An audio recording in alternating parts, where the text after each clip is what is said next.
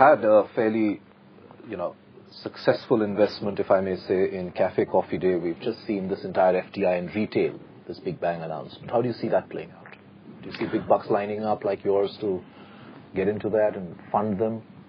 See, firstly, we haven't finished the investment in Cafe Coffee Day, right? So we're still invested. So only time will tell where it all comes out.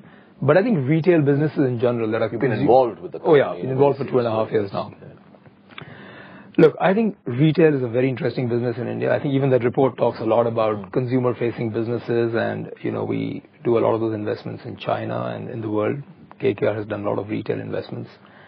In India also, it seems very attractive, but when you get down to the retail businesses, they are very, very challenging in this country. I think if you really want to look at what challenges businesses face, you really have to see the build-up of these consumer-facing businesses of all kinds. I'm not just referring to the QSR business.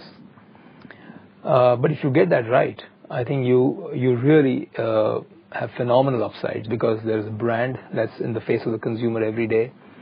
You're playing to the demographic dividend of half the population of India being under the age of 30. Per capita income is going up. Aspirational buying is going on. So there's a lot in these consumer businesses that we like. But as I said, between all the supply side constraints in this country, poor infrastructure, poor power supply, shortage of people, wage inflation, it all comes to bear on retail businesses as you try to grow distribution, if you really want to be a sort of a scaled player.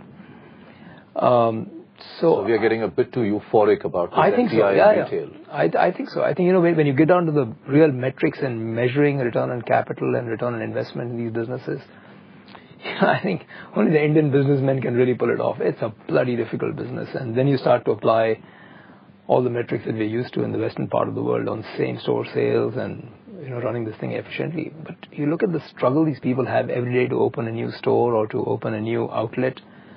It's a hell of a struggle. Life is just not easy. So while we're all euphoric about retail and consumer, I think you'll be very mindful that a good scaled platform, difficult to come by.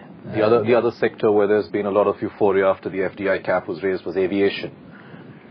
Most players bleeding out there. Is that even a sector you want to look at? I'm not too focused on aviation, and we'll see where that goes. But I think the consumer sector should really benefit the most, the retail sector. If you've got great distribution and you can sell more products and more brands, I think there's a lot of upside. Yeah. Let's talk about infrastructure. I mean, you have a play going with a cement company. You've been involved very closely again, and I think that's a strategy you adopt typically, that you are not just coming in, putting in the money, but you're actually working with these managements where you've invested. Is that an area, or is that kind of a play on infrastructure, cement as a sector? Yes, it is. Core infrastructure is not what our funds do. So one way to play infrastructure and housing is to play it through the derived demand. So cement clearly is one commodity. And in India, interestingly, cement is a branded commodity, and it's sold by actors and actresses and, all kinds of advertising that goes on. So we obviously have a terrific partner in Dalmia Cement with Puneet at the helm of affairs. And I think it's a great example of where we partner with people early. We structure the entire transaction which suits their needs and our needs. And it took us about a year to do the transaction. Now we've been invested for about 2 years.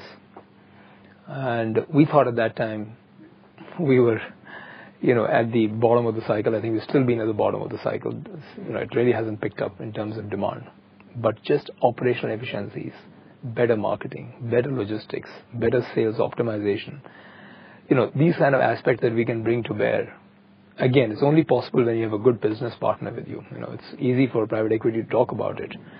A good partner, you implement some of these good practices, and the company is doing extremely well. And I think we're still somewhere in the trough of the cycle. We yet haven't come out of it. And then if you look ahead, it's a company which is now humming along pretty well. So if the whole cycle turns and infrastructure picks up and housing picks up and some of the state politics get stable, infra spending starts, I think cement can be a very, very interesting play. Let's talk about the biggie then, the one which is closed, Bharti Infratel. Most of the other private equity guys actually sold out. You've chosen to stay on, for the long term.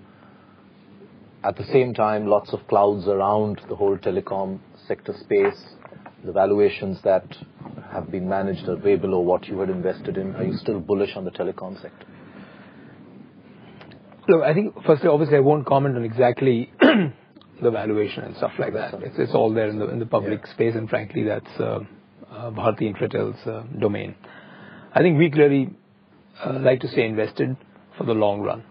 And I think we feel that it does get better from here for the telecom sector as the noise dies down and hopefully the auctions go through and the build out starts again and give some credit hopefully to 3G in the future.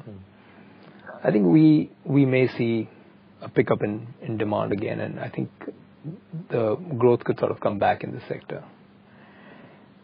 And we want to stay invested with, again, a terrific quality, one of the best in terms of a promoter group. The thesis always was to be invested in a passive infrastructure, and that's exactly what we're doing. We think it's a little early to exit, so we'll just stay in there. And I think there is, I don't know the upside or downside from here. I have no idea, but I just think that you believe the clouds will clear as far as the telecom? I think so. I think if you have a view, we think the clouds will clear.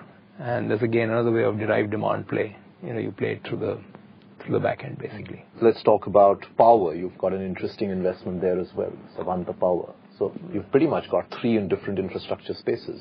Yet you in one way or another, yeah. In one way or the other. Yeah. I think in power clearly there is a big opportunity for India. I think look, that's a sector that is lagging behind big time right now. And whatever we talk about India, it comes back to investing in power and how can India get the power situation right. And you see for yourself how difficult it is to get greenfield assets off the ground in this country. And I think that really goes to the point where we started the conversation that, what will make us more confident. Once again, not a specific comment on Avanta itself, but it just goes to show how difficult it is for Indian businesses to create a greenfield asset in the right sector with the right expectation of returns. This is not a consumer sector, so the return expectations are very different. And yet how difficult it is to create. You fall behind schedules, you don't get the land. Not again a comment on Avanta, but in general, the kind of stuff we hear in the sector. So, when you asked me in the beginning, am I a bit positive? I really don't think it can get anything but better from here. And as you integrate the southern grid into the north, east, and the west, and I think hopefully you have parts of India that are power surplus, other parts are paying 15 rupees a unit. It's quite a crazy thing. What's the biggest challenge you face, Sanjay, when you have to draw down global funds? Because you have a global fund kind of a system where you would probably need to go back and say, look, here is an opportunity. Is it more a question mark on India and where it's going at this point of time? Or Not is it really. more about quality companies, quality investments not being available? Yeah, I don't think it's about India. A number of deals, you would agree that it hasn't been a great year in terms of number of deals. Right. What is the bigger challenge? Is it to find those quality companies where you can put in money, or is it about selling the India story itself? No, not the India story. So let's get out of the way. I think the India story is never difficult to sell. Okay, we obviously know the country pretty well. We have a team that's locally based.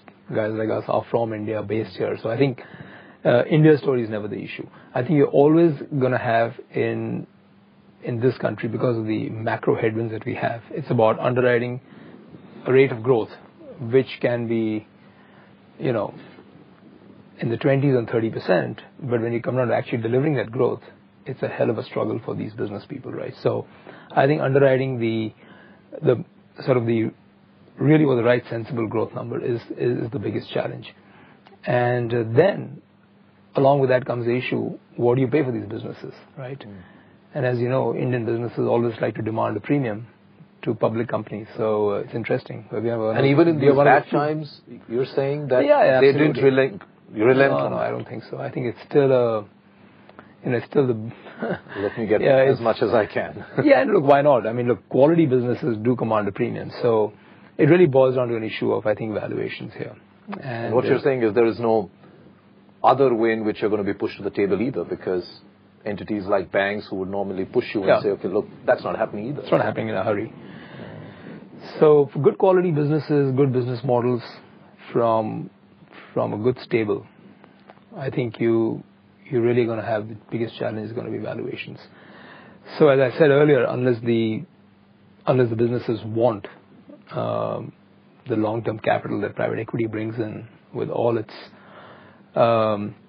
advantages of globalization, operational efficiency, improvements in the businesses, it's not going to be easy. My final question, do you believe going by the deal pipeline or the negotiations or the conversations that you're having, do you believe 2013 could see more deals than 2012? I think it's possible. It's possible. I don't think it can be a slower year than what one has seen in the industry. So again, I think it gets to the point that it probably gets more active from here. But, I think, Vivek, it all boils down to finally the macro environment. I think at the end of the day, India for growing will need a lot of capital, all aspects of India. And there just isn't enough local long-term capital. End of story. When you have a fiscal deficit of this size and, with savings and investment rates falling, there is no choice but to get long-term capital. And if it's not available here and if they don't unlock the insurance and pension money, then you will have to get it from overseas. And the one thing I just keep saying is that don't tide over that by just inviting short-term dollar flows. Let's try and have an environment where you have the long-term money coming in, which is going to be a lot more value added. So I think it sort of gets much better from here. And look, I think the government recognizes that. And frankly, they're not coming in the way of deal making. So I don't think it's the government's issue. I think the businesses have to feel good about investing. And when they want to raise money, I think there will be a huge pool of capital globally available for India because it's, all the demographics are intact and it's still a land of massive promise. And again, going where you started about my friend who came here, Henry McVay, I tell you, it's not just that he came and talked about temples. I mean, these guys really love this country. Foreigners love this country. There is a love that they have for the people. Just now needs to translate into making money and some more deals for you, right? And I think for India to just deliver on a kind of a macro basis as well, have to. It's been a pleasure talking to you, Sanjay. You've had a tough year, but good to see you smile. Thank you very much. All right, that was Sanjay Nayar of KKR here on In Conversation. Keep watching Bloomberg TV India.